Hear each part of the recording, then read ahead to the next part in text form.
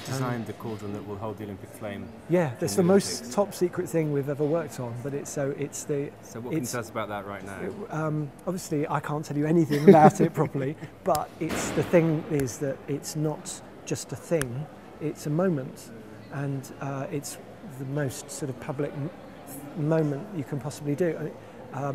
Danny Boyle is a moment designer. He designs moments, and it's been interesting trying to think of that dimension in our collaboration with him, and our responsibility in concluding this, and Little London's games after the phenomenal thing that was Beijing.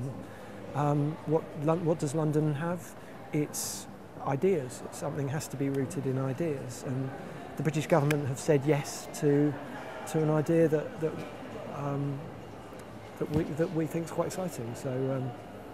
And that will be revealed on. So there's one of these lights is pointing. I think there's one. It's not turned on.